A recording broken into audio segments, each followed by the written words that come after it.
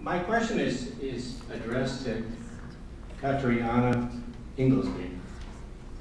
Now, I know that the people in the United States have quite a problem differentiating between Northern Ireland and Ireland. So I'm going to just talk about them as being one thing, okay, for a moment. I heard recently that over the last 20 to 25 years, the ANC in South Africa consulted with the peacemaking forces in Northern Ireland on nonviolence. I've heard recently that now the peacemaking forces in Northern Ireland are consulting with Hamas on the same subject. Now, have you ever heard of anything like that?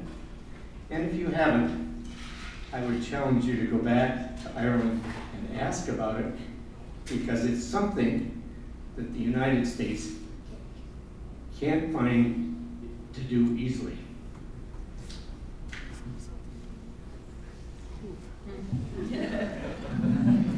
I'm afraid to be very honest, I genuinely just don't know.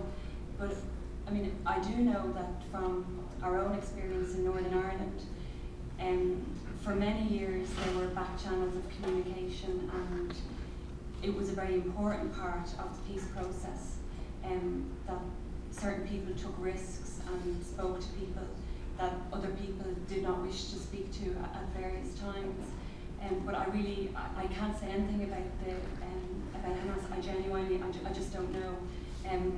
I don't work in that division in our department that deals with the Anglo-Irish relations, as we call them. So I'm sorry, I just genuinely have no idea. Thank you. I do want to say that the fact of peace in Ireland, however fragile and tentative, is one of those astonishing things that's a beacon to the world, because for decades that was a symbol of an intractable problem. And if the Irish, who enjoy a fight more than anything else, except maybe a Guinness, can find peace, then maybe there's hope for the rest of us. I think that there was a question here.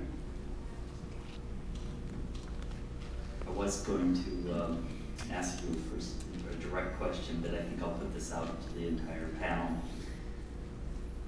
I think one of the issues that we have today we are more and more globalized and interactive, all the countries, is that we face issues such as pandemics that we are facing now.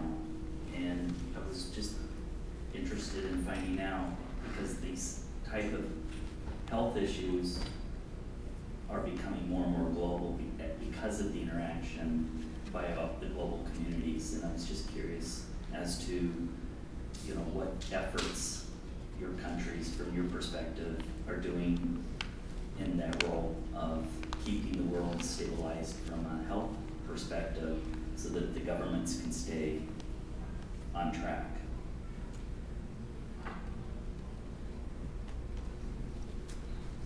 Would any of our panel like to pick that up?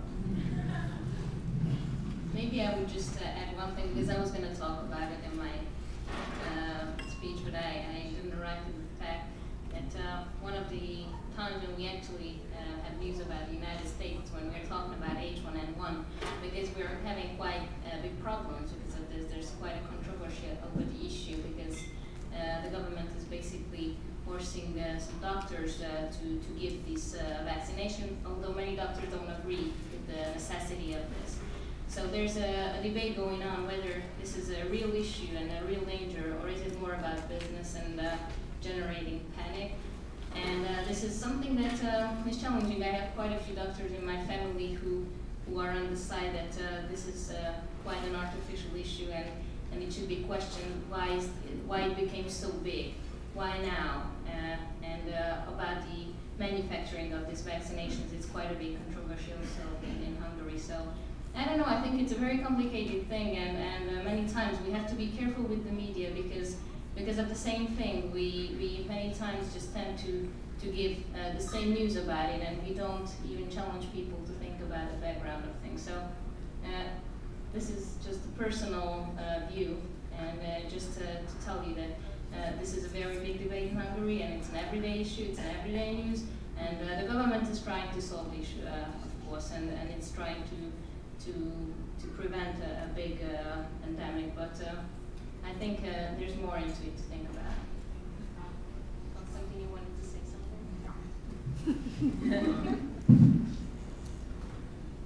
I think that people in Serbia, after so many things that we've been through, became kind of resistant to any kind of threat. So maybe this is one positive thing. But our government is taking this issue very, very seriously. Yesterday, the Ministry of Health started preparing our hospitals, started preparing as many beds as possible for isolation of those people. Our problem is that this economic crisis had a huge impact on our country, so it will be probably more difficult for us to deal with this. But this is another example for our people, maybe for those political forces in Serbia that do not understand the importance of integration, why we need to integrate, because allies help each other on every front. And I will just mention something as an example that is not related to the issue of health. It is the issue of energy security, an example of how much being integrated means.